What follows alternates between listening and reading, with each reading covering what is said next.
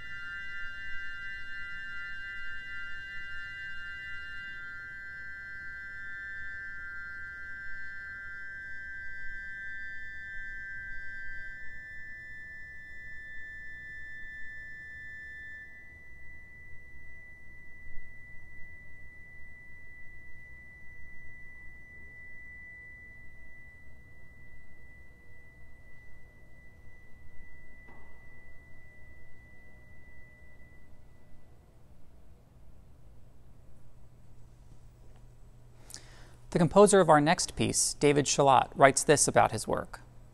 Kokopelli was a fertility god, usually shown in extant artworks as a humpbacked woodwind player, often with feathers or other protrusions coming from his head.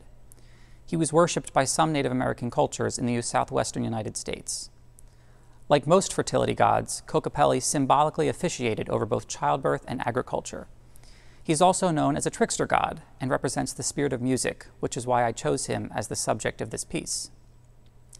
The piece is in 3 sections. The first section is light and whimsical. After the opening, you hear a jaunty melody played on a reed sound in the left hand. This leads into a second, more lyrical, quiet section that shows off some of the strings and flutes of the organ. The piece then transitions back to similar material as the opening. However, David and Kokopelli play a trick on both the organist and the listener. The melody that we heard in the first section now sounds slightly different because it has an extra beat added in each measure. So my challenge to you is to see if you can figure out how to tap your foot along with it the second time around.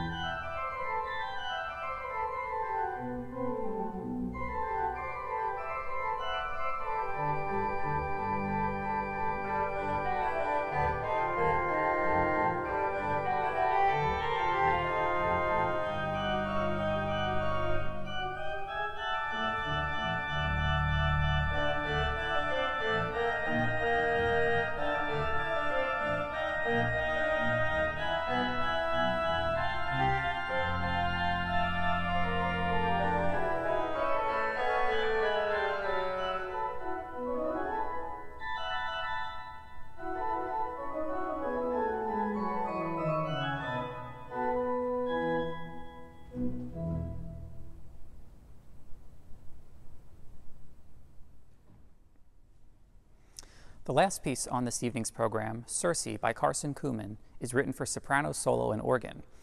The soprano part will be sung by my wife, Grace, who is also on staff here at St. Luke's as the Associate Director of Music and Fine Arts. I've asked her to tell you more about this dramatic piece. This work sets the story of Circe, the sorceress from Homer's Odyssey.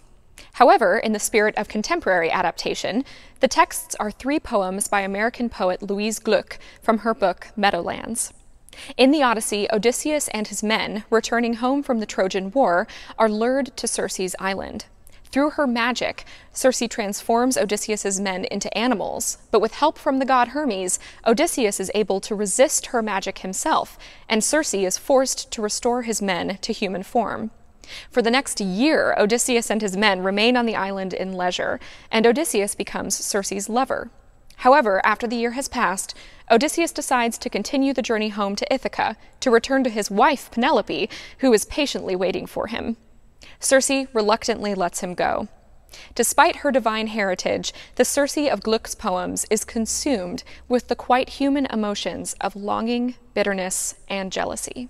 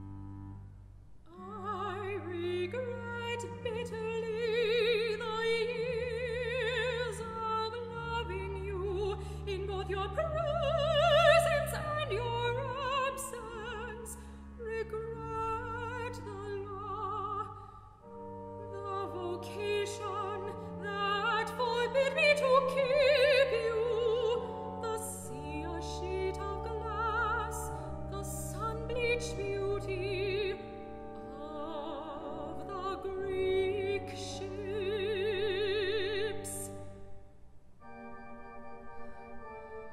How could I have more if I had no wish to transform you? As you love my body, as you fed the passion we held above all other gifts, in that single moment over honor and hope, over loyalty, in the name of that bond, I refuse you such feeling for your wife as will let you rest with her. I refuse you sleep again if I cannot have you.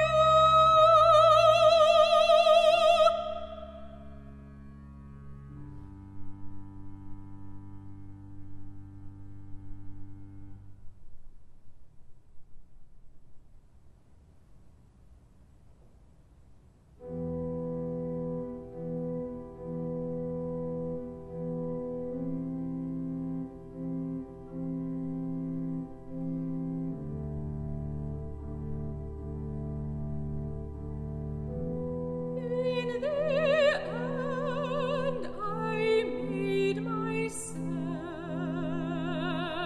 known to your wife, as a god would in her own house in Ithaca. A voice without a body. She paused in her weaving, her head turning first to the right, then left, though it was hopeless, of course, to trace that sound to any objective source.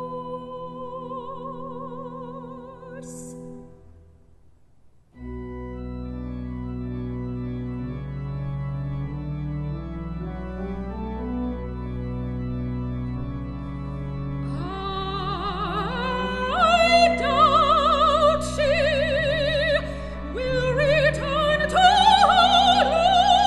home with what she knows now. When